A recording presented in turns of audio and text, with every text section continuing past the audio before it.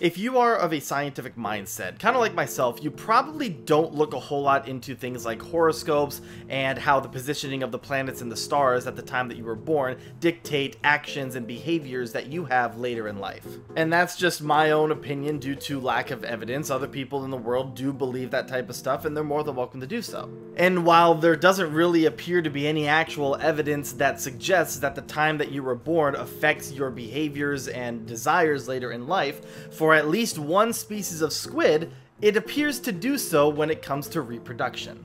Welcome back to Tea of the Sea, and over around the islands of Japan, there is a species of squid called the Heterololigo bleacheri, more commonly referred to as the Japanese spear squid. This smaller species of squid is a common food in Japan and throughout the world. Apparently it's really tasty, especially right before the spawning season, which runs from February to June. And a new study from marine biologists from the University of Tokyo suggests that depending on when in the spawning season they hatch, male spear squids will have one of two different mating tactics. This phenomenon is known as a relative age effect, and we even see it in humanity. Kids that are born earlier in the year seem to be more likely to be selected for things like sports due to being more developed than their younger classmates. But before this new study regarding squid, this birth date hypothesis, as is referred to biologically, has only ever been looked at in a few species of teleost fish. It's never been looked at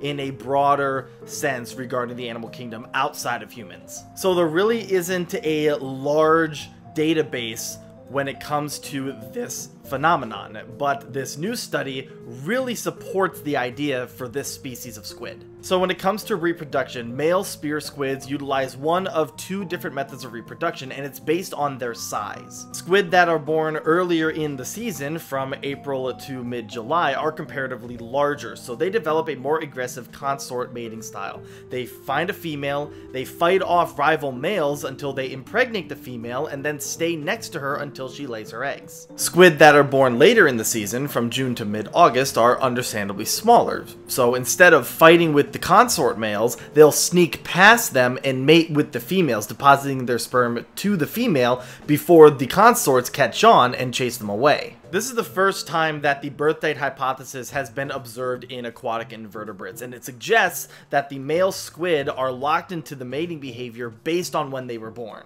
Even males that were born early in the season that didn't bulk up to the sizes necessary to be a consort wouldn't switch and become a sneaker. They would wait until the next breeding season when they're big enough to be a consort. In other words, for a male spear squid, the time that you were born in dictates how you are going to mate, and there's no getting around it. However, these built-in mating tactics aren't inherited just from the paternal line. Female squid will store the sperm from both consort and sneaker males throughout the breeding season and then use a mixture of both during spawning events. So it's not just one male mating with a female is going to have the offspring be his. All of this suggests that the mating tactics utilized by the males is determined by several different factors, including environmental, biological, and physical. The varying hatch dates in these squid mean that each individual can experience a different environmental condition in their early life, which can affect their growth trajectory. Since squid are pretty sensitive to environmental changes, something like a marine heat wave moving through during the hatching season